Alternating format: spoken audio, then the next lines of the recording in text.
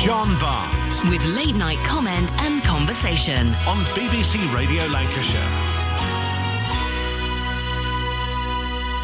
John Barnes, BBC Radio Lancashire and BBC Radio Manchester. If you have a sensitive nature, if you get a bit worried by rats, then maybe you should think twice about listening to the item over the next half hour. What do you think of when I say rats? Does filth, dirt and disease come to mind? If it does, you're probably right. Recently, I went down on the canal with Tim Cook, who you may know from the Wigan ukulele band Chonkin Fettle. Tim is also an expert ratter, and down on the canal, he told me more. Right, we're not too far away from the town centre of Wigan itself, about 5 minutes walk, and we're basically on the footpath of the Leeds-Liverpool Canal with the junction to the Bridgewater Canal. So what we've got here basically is an ideal scenario for rats, really. We've got the water, and beyond this wall here we've got a local amenity site. And they do their utmost with pest control to keep everything, but like everything else, you can try, you can control your rats, but you'll never eradicate them. So that is like my job now, to come down here. The thing with this is we are now on what was British Waterways land. It's now the Waterways Trust, I think. So I will have to get in contact with those guys and just to highlight what I found today. But as you can see along this fence line, John, we've got some holes going over the fence, and here we've got some classic rat runs. And the rat run is just basically a worn piece of land where the rats are running to and forth all day, and it just becomes worn down.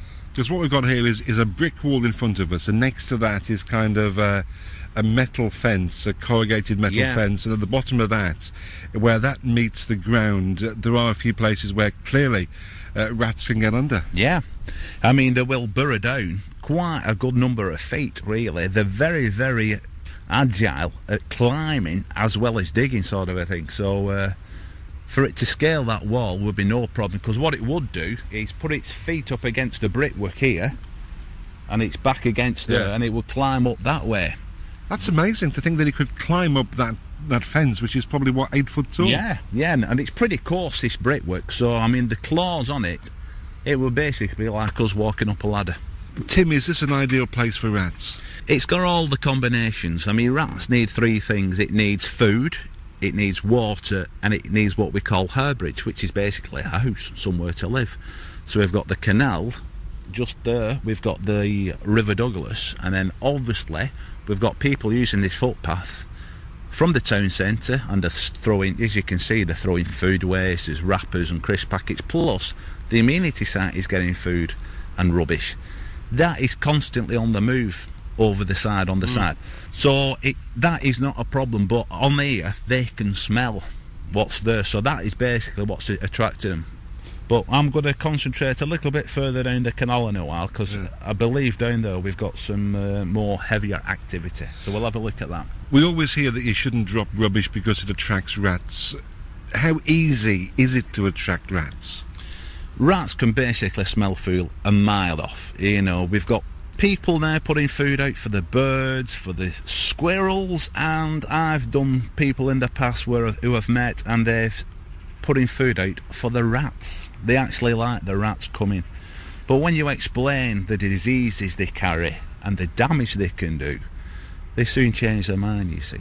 What kind of damage can they do? The technical name for it is raw deer. That is the name rodent comes from. Raw deer means to gnaw, and that's what rats do.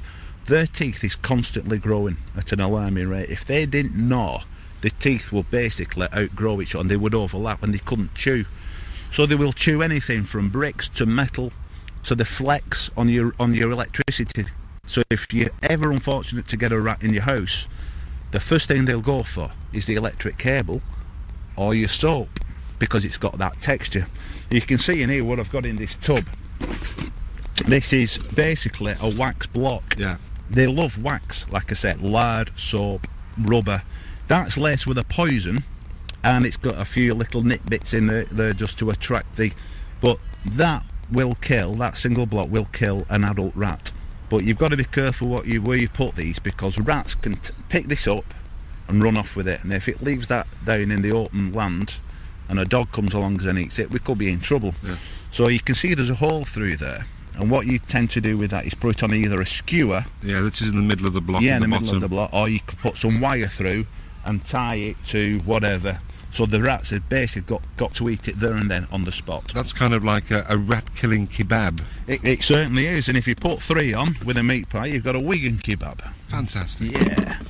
Where the other kind of poison is this loose grain, and now that is cooked wheat. It's got wheat, barley, and again these little biscuit things just to attract it. But that is natural food. That is what they would find out in the open field. But you can imagine a rat where it lives 90% of the time in the sewer system, what is floating by there, and they will eat that and drink it, and then they come and run into your house sometimes, all over your kitchen worktops. So they are pretty disgusting, aren't they? They are. I mean, a rat to another rat is a pretty attractive creature, because they are always preening and cleaning themselves, but it's what they carry in the urine and the faeces that are the dangerous bits, really. Viles disease, which is a waterborne virus from the urine. We're on the canal. That virus would live in the canal, it would live in the river. So fishermen, anglers, people messing about with water are highly at risk of catching leptospirosis, which is Viles disease. Tim, how did you become a rat catcher?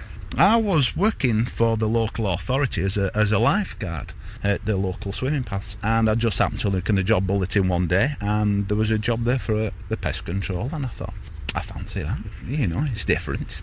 Instead of being stuck in a swimming pool all day, I'll be driving around. So I applied for the job and I got it, and that was it, really. But the interview process, they said, what's your idea of pest control? And I thought, well, I'm pretty handy with a rolled up newspaper. Yes. There was nothing else I could think of at the time. And they said, would you have a problem killing an ant? And I said, no, I wouldn't. A fly? I said, no. A mouse?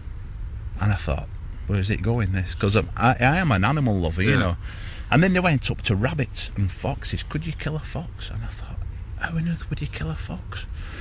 So I just basically lied through my teeth. I said, no, I won't have a problem with that sort of thing. But they never ended up doing rabbits, and never did rural pests. You know, it stopped at the rats, and that was it, really. So, and I've been doing it 15 years now.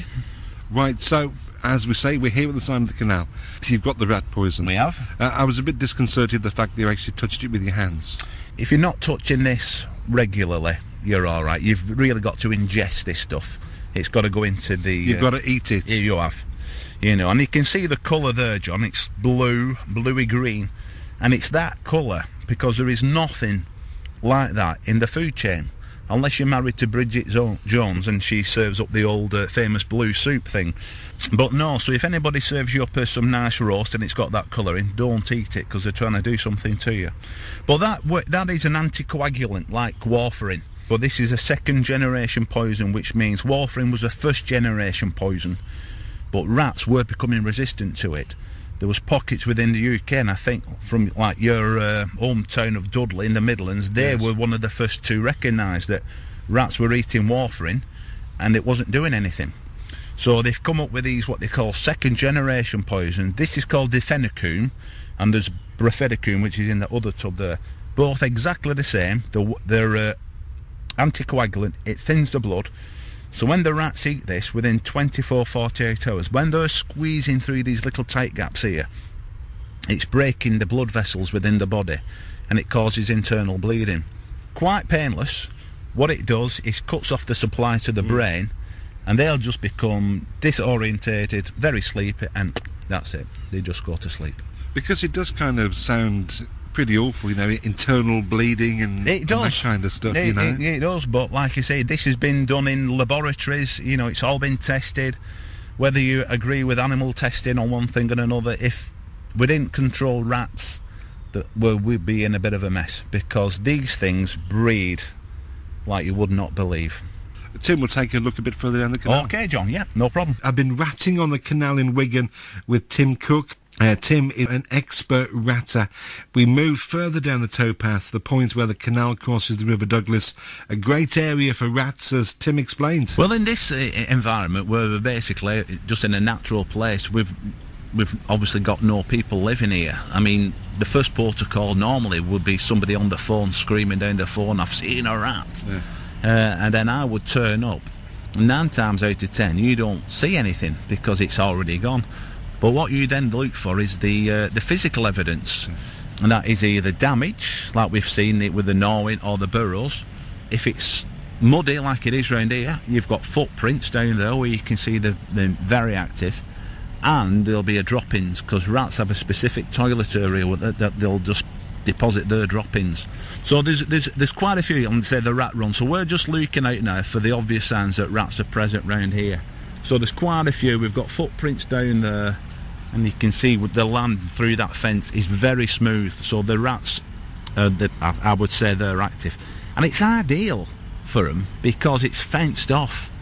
There's no what we call predators. I mean, the humans are walking on this footpath. They're not bothered about this overgrown land here. You may get foxes coming in at night and cats, but other than that, the rats are just happy to breed on their own. We think of rats as being nocturnal, is that true? There was always the case of them being nocturnal, but as times change and modern society is now, rats will come out when it's confident for them. The thing is with a rat, its eye size is shocking. Everything is just a blur. So if you stand still long enough and a rat comes out, you're just part of the furniture, unless you make a sudden move or a noise. What rats will rely on is the hearing and the noses. The sense of smell is razor sharp. So as a rat is moving along, it's constantly excreting urine, and that is just like the magnet. Nose will stick to that. So you can imagine in a sewer system where it's pitch black, a rat will run around like us just walking down the pavement. And if you're ever unfortunate to get one in your house, the way they'll get in is up the cavity wall. Same again, it's pitch black, but to a rat, it's just like us walking up a ladder. So we're looking over the wall then, Tim, and it looks like there's rat droppings here. Yeah, we've just come a bit further down the canal here, and I think that is an actual ideal nesting spot. If you just move this log here, you've got some rotten wood, looks like twigs. These droppings here, if we just get one... that's lovely. You see, that is still quite soft and pliable. Yeah. So if it's glistening like that, it's fresh. Like I said, I'll go back to the house. I mean, people go into there and said, I found rat droppings, but sometimes they're quite hard. If that's it's old. It's behind the wall. We've got this other piece of plywood here that's covering it up. You can see some of our friends have been dropping alcohol tins and other kinds of paraphernalia down. So they'll drink the dregs of that, because like I said, they do need a good food source. But it's just ideal, this. It's ideal harbourage. They'll scramble across that brickwork there, down into the canal, get some water, back up here. And like I said, there'll be a few of our friends dropping burgers and kebabs over that bridge tonight. Those rat droppings are fairly soft, so how recent are they? Oh, within 24 hours. I would say they're probably from this morning. So it's pretty infested around here then? It is, and that's the worrying thing, you see, because you can imagine now the waterways, the amount of land they've got to cover, and that's my job now. It's down to me to inform these guys, say, this particular spot, there's a bit of rat activity. They will have their own private pest controllers who will deal with this. They'll come down and get it sorted. But if nobody complained about it, you see, you've got lockkeepers' cottages here coming through. So there's people living there. They must see the rats at night, so they've probably got a pest controller involved. But I'm more concerned about this here now, because like I say, if they start to get into this building, there could be some damage.